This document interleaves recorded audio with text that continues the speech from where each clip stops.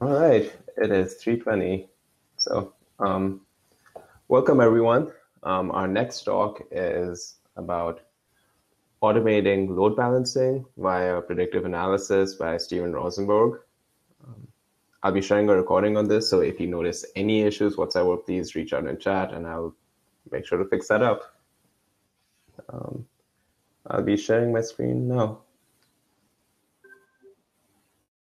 Hi, Steven Rosenberg, and this presentation is on predictive analysis for migration schedulers, also known as automating load balancing and fault tolerance via predictive analysis.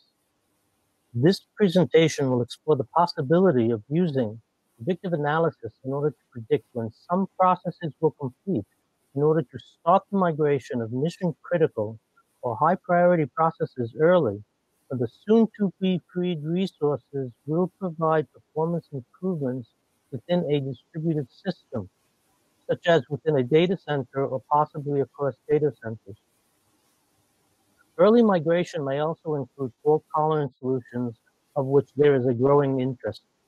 The ability to migrate processes, whether they are virtual machines, worker nodes, managed by orchestration applications, pods, containers, or other types of processes, provides for many options in conjunction with predictive analysis, which we shall discuss shortly.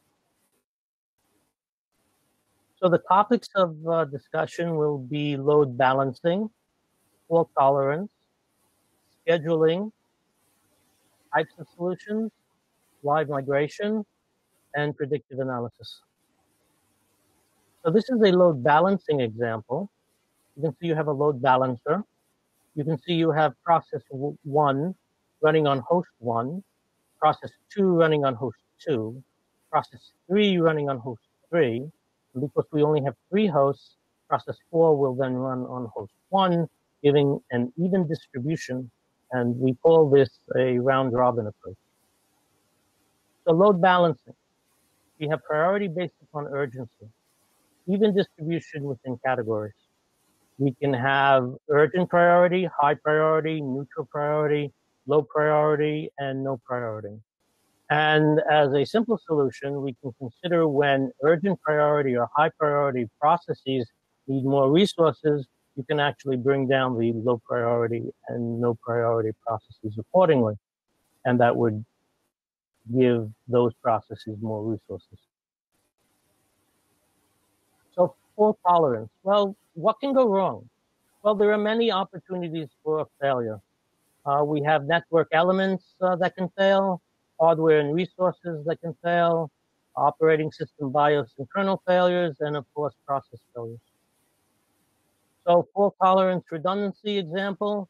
Fault redundancy is one way of mitigating against failures and to avoid downtime. You have 2 hosts here, host 1, which is the active host currently, and host 2, which is currently the passive host. You see you have 2 storage elements and you have multiple connectivity. And basically what happens is that when host 2 detects that host 1 is no longer responding, then it would become the active host.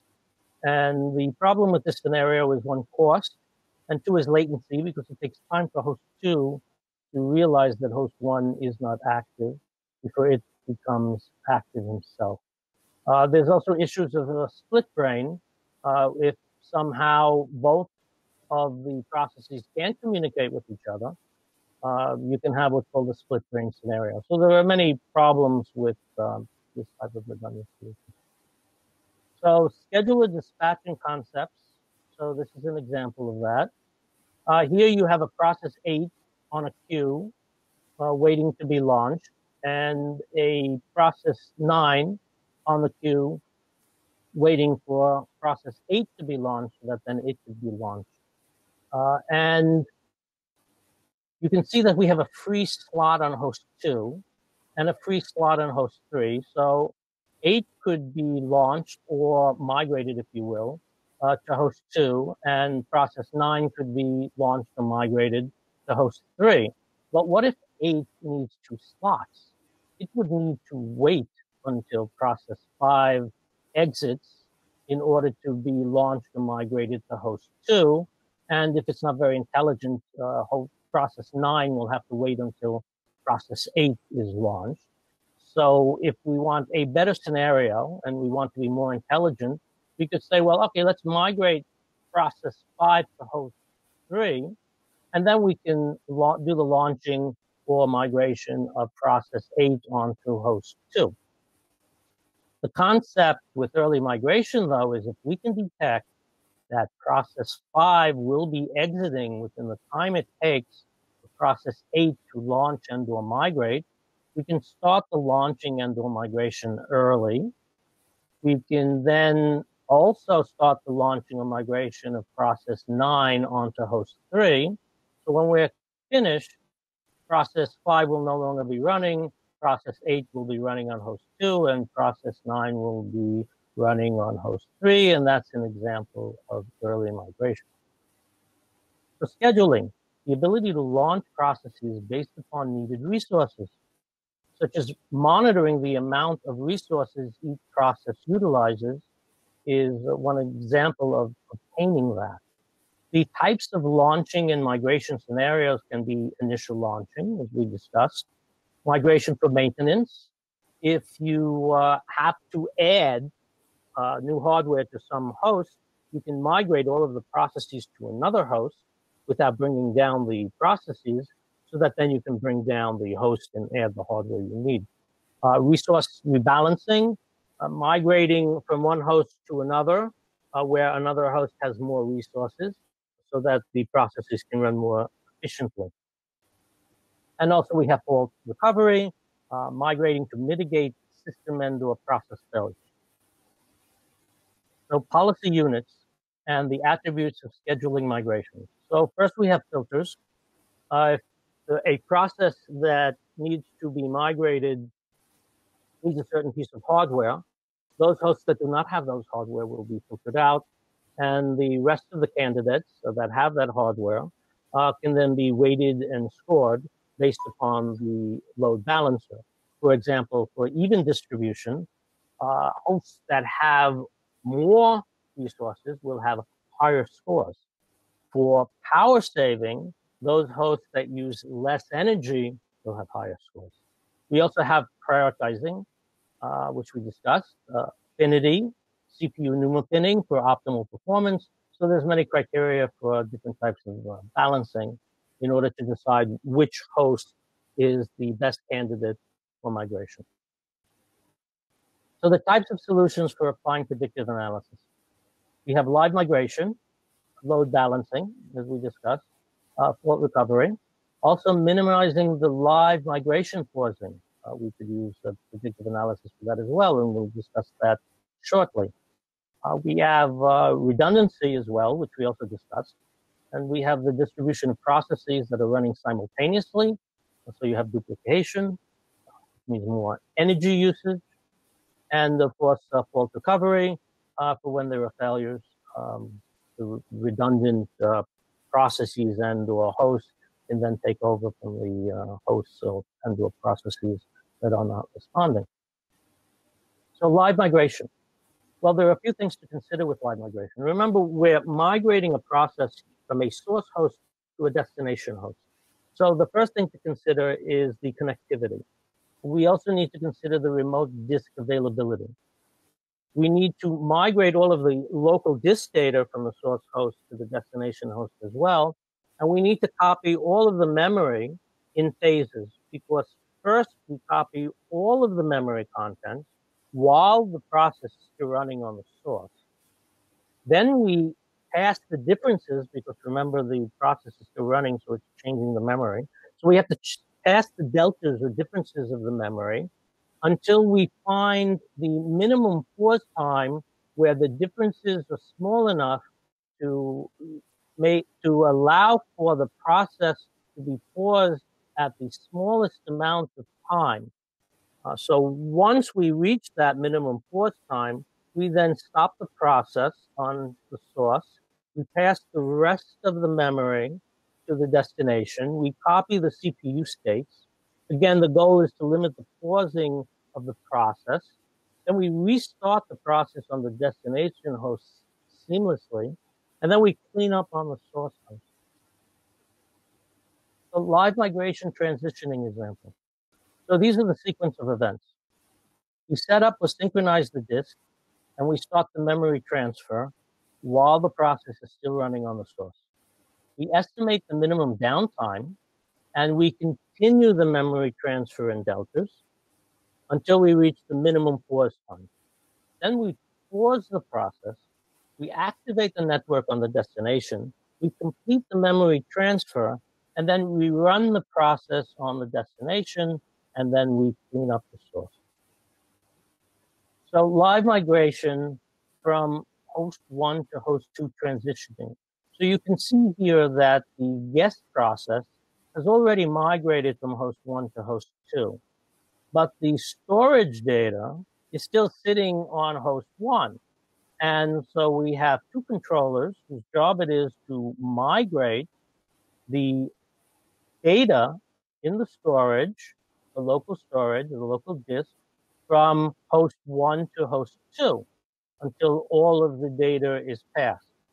In the meantime, if the process needs data that is still on host 1, it can obtain that data through the two controllers.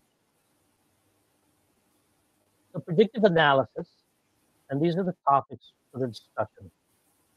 Predicting future occurrences via analysis of past performance. Well, this is the concept. The techniques for predictive analysis will be discussed, including the process for developing a predictive model, the types of predictive models with examples, and then applying these techniques to scheduling. So this is the predictive analytics methodology. We have historical data, and from that, we extract a training set. We develop an algorithm. The algorithm reads from the training set. It creates a model. We feed in the test set data to the model. We obtain a result. We compare the results to the expected result, and we obtain a percentage of error. Based upon that percentage of error, we then adjust the algorithm, maybe the weights in the algorithm, such as if it's a neural network, and then we do the process over again until the percentage of error is at a minimum threshold that we find acceptable. And that's called machine learning. So there are many techniques for predictive analysis, and I won't go over them all. The key is not to be a solution looking for a problem. You need to define the problem first, and then choose a solution that best fits the problem based upon the required criteria. So this is the process for developing a predictive model. We define the project, we collect the data, we analyze the data, we validate the data, and then we create a model. We deploy that model, we monitor that model. Again, we calculate the percentage of error based upon the results against the expected results, and we redefine the project, and then we do the process cyclically. Again, that's machine learning. So the types of predictive models with examples. But we have support vector machine models. Those are classification models to predict a category.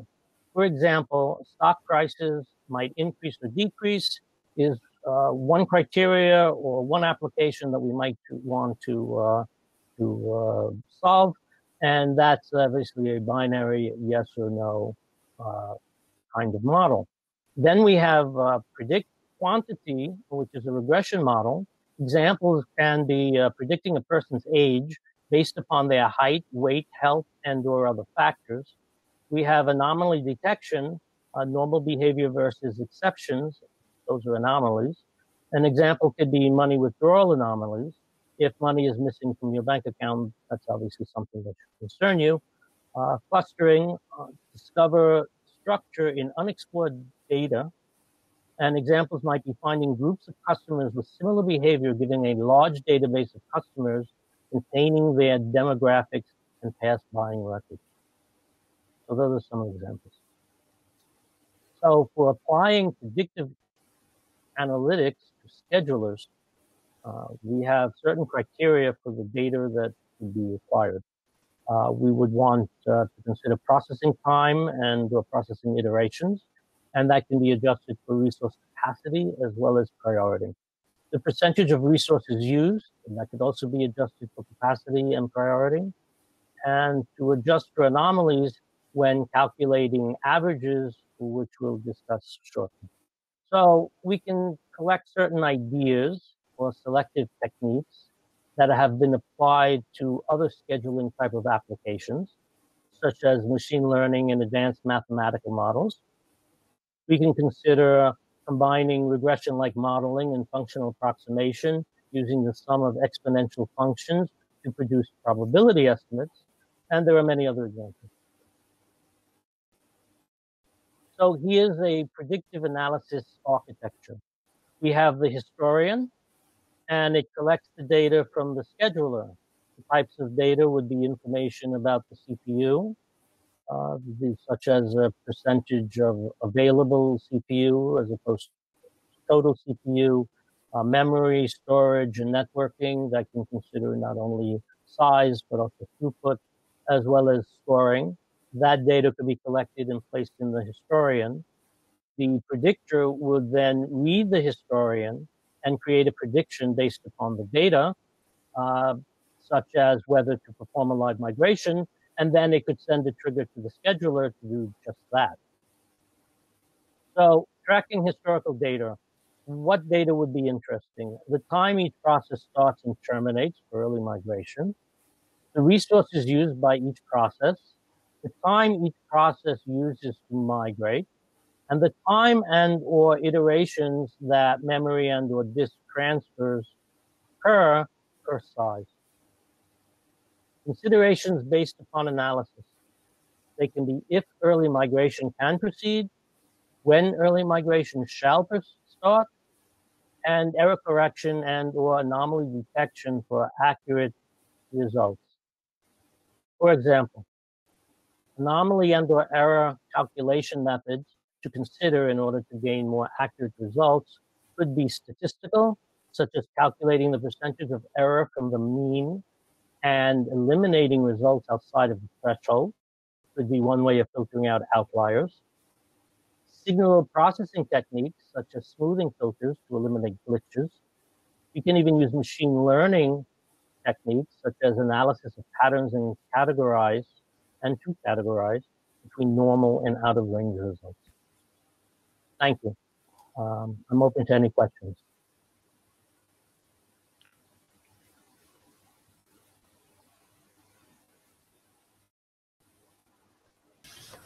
All right, very cool. Thanks for that, Stephen. So as Stephen said, folks, so we're happy to answer questions now. Yes. He is, and I'm happy to forward them to him. Okay. Yes, I read Karen Khan's question, if there's no data, and I covered trying to eliminate outliers, and there's different techniques that I mentioned, such as statistical type of approaches in order to calculate the percentage, the mean, then to eliminate outliers at a threshold. You could also use machine learning techniques for that as well, because outliers are anomalies. And if you treat them as anomalies, you can filter them out. The signal processing as well, though that might be a lot more sophisticated. But the idea of reducing noise is an anomaly. So it's a matter of eliminating them and filtering them out. This way, such as, for example, with early migration, if something failed and the process went down and didn't complete early, so that would be an outlier that you would want to filter out. Otherwise, your results won't be accurate when the machine has to really learn how long a process might take. So I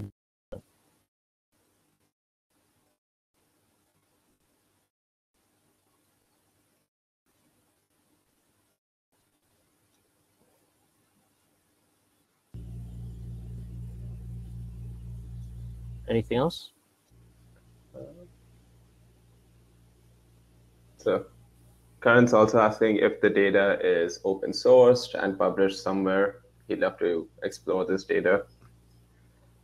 Yes, well, the idea of this is there's a few phases with this, and one phase can actually be that you run stress testing against the CPU, stress testing against the memory, networking stress testing, and you can generate the data that way. So we've done some investigation in that, but we haven't really, had enough resources to really forward with. But that's something that we do want to do. And once we create that data, and we use different techniques in order to do that, we would monitor the CPU, the memory, collect the matrices, and based upon that, we can see what the thresholds are. And by stressing it, you then see where the limitations of the system is, and then those thresholds can be used as part of the learning process. So the first step would be to generate the data. And the beauty of this as opposed to most machine learning processes, are first, usually with machine learning, you collect the data first.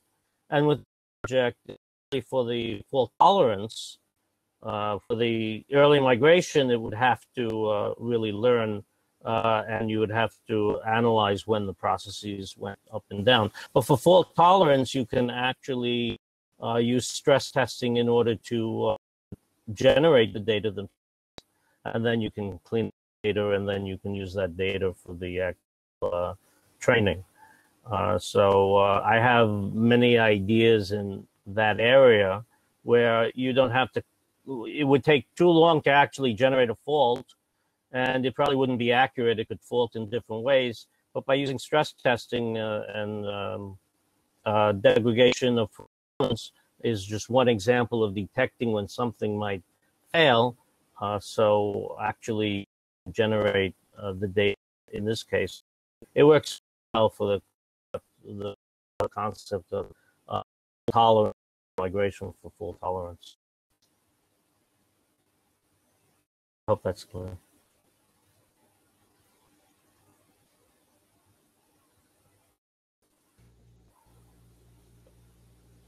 Anything else?